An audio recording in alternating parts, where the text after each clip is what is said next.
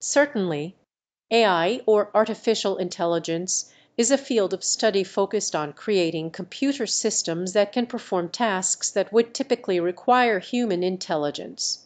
These tasks may include speech recognition, decision making, problem solving, and even learning from experience.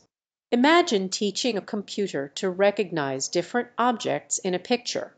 Instead of explicitly programming the computer with rules on how to identify each object, AI aims to develop algorithms that can learn on their own by analyzing large amounts of data.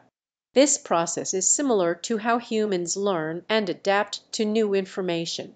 AI can be used in various applications, such as virtual personal assistants, autonomous vehicles, and predictive analytics.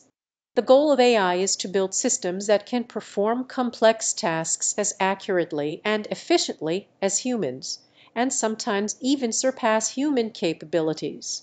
Prompt SD-stable diffusion, an image of interconnected nodes representing the flow of information and knowledge in the field of artificial intelligence.